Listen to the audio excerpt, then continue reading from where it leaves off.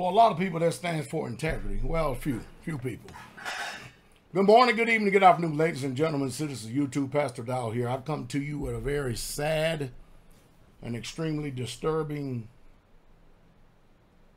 video cam of a deputy sheriff going into a black woman's home after being called because there's prowlers around her place. She calls the sheriff's department. Sheriff's department comes over there and question her. She's a little off in her speech a little bit. She goes over to tend to the boiling water on the stove. And next thing you know, the deputy escalates and says, "Get away from the boiling water."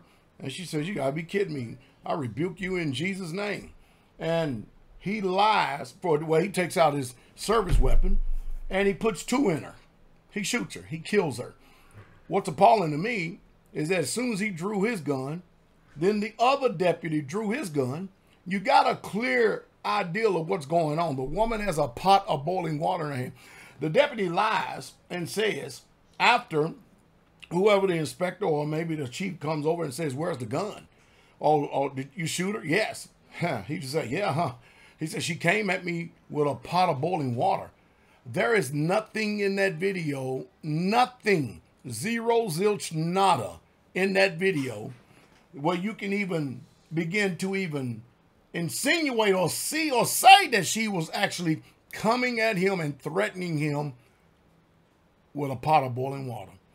Now a woman has gone off into eternity, lost the only life that she had because of one deputy's incompetence. Nevertheless, this coward, this sheer coward of a deputy is now in jail and he's pleading not guilty. You go kill someone in cold blood and you're pleading out not guilty. I'm beginning to wonder now who the crazy one is.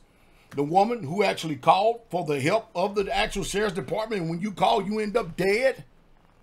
Or the one who just shot somebody innocently without a firearm, a knife, or anything, a pot of boiling water that she was just taking to the sink. You can clearly see she was taking it to the sink. And then she said, "I'm telling you what I think it is." And I'm going to tell you, he's the one that's the fringe lunatic. And he doesn't need three squares and a cot. He needs the same thing done to him what she did to him. Instead of giving him 20 years to life and three squares and a cot, he needs the same thing done to him. Now, I'm going to tell you what happened. That woman invoked the name of Jesus. Now, remember, those of us who understand the scripture, the thief cometh not but to steal, kill, and to destroy. Notice the thief. I'm going to help some of you people out there real quick who don't get this. She says, after that spirit said to her to put the boiling water down, she said, "What? I rebuke you in the name of Jesus." He said, "What did you say?" Or say what? "I rebuke you in the name of Jesus." Pow, pow. Now you think about that. If that deputy sheriff did not have murdering demonic spirits already in him, would he have shot that woman? Remember, again, John 8:32, the thief cometh not but to steal, kill, and to destroy. Think about that for a second. Can you imagine that? Oh, excuse me. That's "you shall know the truth and truth shall make you free." But think about that. Yeah, you do need to know the truth and truth will make you free.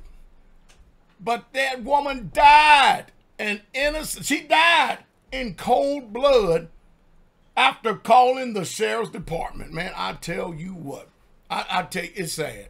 It's totally 100% sad. It really is. Well,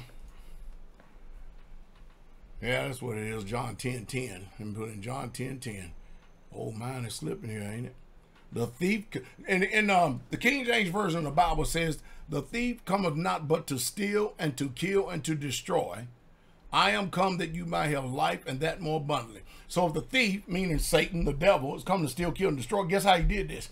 He used someone who had a badge and a gun, who was unhinged and fearful and cowardly, and killed an older mama with a pot of water in her hand. Y'all understand the gravity of this?